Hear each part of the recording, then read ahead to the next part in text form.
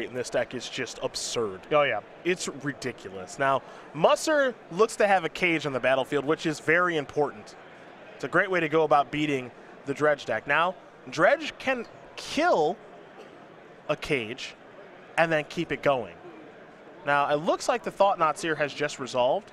You see Les Miller's hand of Stinkweed Imp, Abrupt Decay, and Cathartic Reunion. I mean, I'm assuming if Grafdigger's Cage here is as good as you say it is, that it's got to be the Decay. It's pretty tough.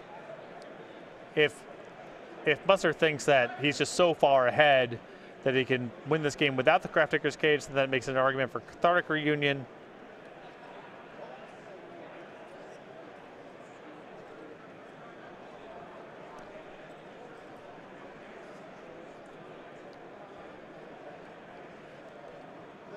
I think you just take Decay.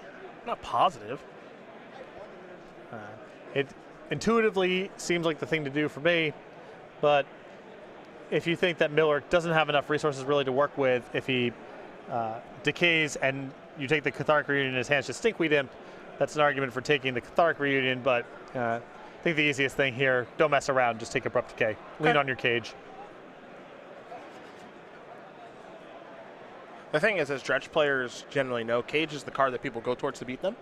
So a lot of Dredge players just have cards against Cage. So they have Abrupt Decay, Nature's Claim, stuff like that.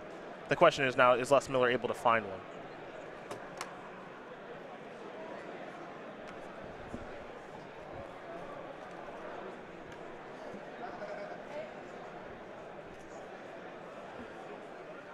Cathartic Reunion here from Les Miller. He's discarded a couple of Stinkweed Imps, drawn a couple cards, found a life in the loam, and here comes Thought Knot Seer.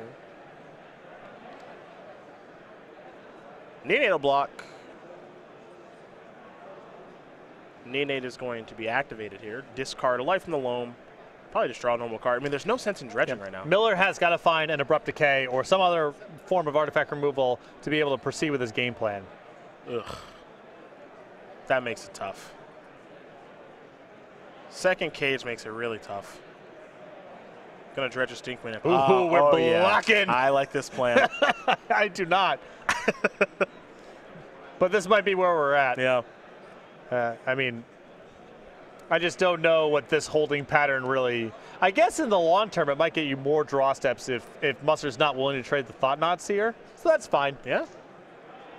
It's time to get dirty. Path to Exile is going to put a stop to this. Les Miller, you got any more basics over there? Oh, yeah, decent amount of basics here. 2 mountains. More than I thought. Here's a second mountain. Musser will draw. Reality Smasher is going to really turn the heat up on this game. Great draw. Yep. You know, Musser just, all he wants to do is speed up the clock and get this game over with. For sure. Now the clock has gone from 5 turns to 2.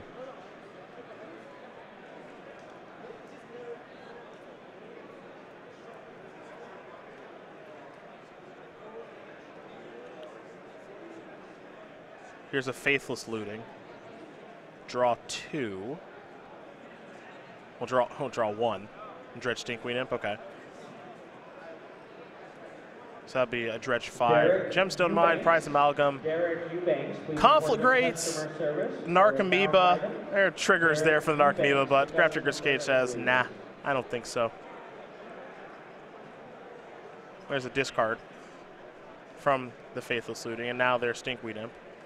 Last card has a Cathartic Reunion. Got to tap the mana for this Stinkweed Imp. There we go. Musser can close this one out with a good draw step. Displacer? Does he have enough? 2, 3, yep, plenty. That's going to do it. Dan Musser going to win this match over Les Miller. 2-1. Ban Eldrazi will take care of Dredge, and for Dan